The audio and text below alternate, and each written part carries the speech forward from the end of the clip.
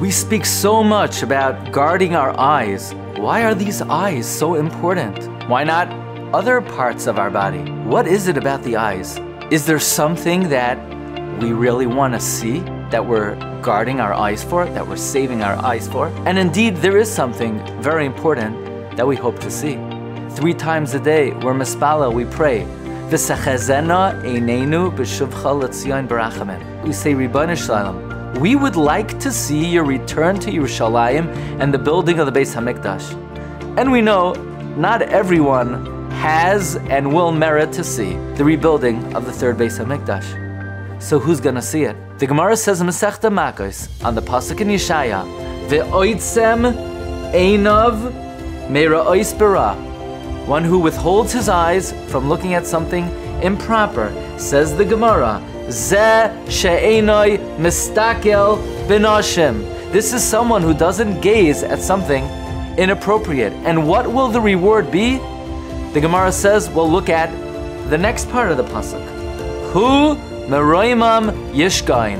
This individual will dwell on high. What exactly is this reward that this person will dwell on high? The Sefer Taharos HaKodesh explains that we need to go to the next words of the pasuk. The pasuk continues, Mitsudois Silaim Miskabai. A tower and a fortress will be his protection. What exactly is this reward? Says the Targum, Beis Mikdasha Tizba Nafshe.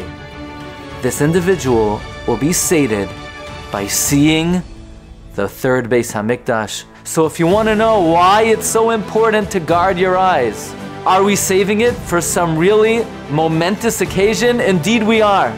For the most momentous occasion in history. Those who are among the great Kehillah community of those who guard their eyes will be privileged to the great vision of the rebuilding of the third Beis HaMikdash. So don't get down when you're faced with a temptation.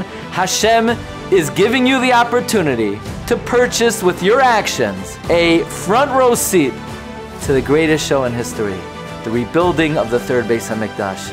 Make sure you get a good ticket. Bracha v'hatzlacha.